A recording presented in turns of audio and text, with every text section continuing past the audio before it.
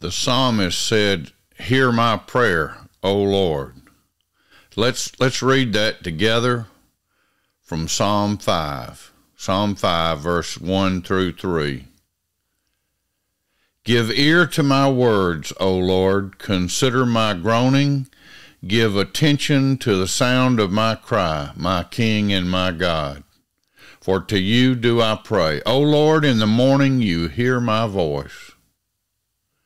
Amen. David is a man after God's own heart.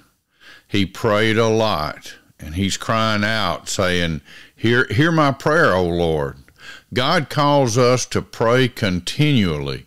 We shouldn't pray as the last resort, but as the first effort to follow God.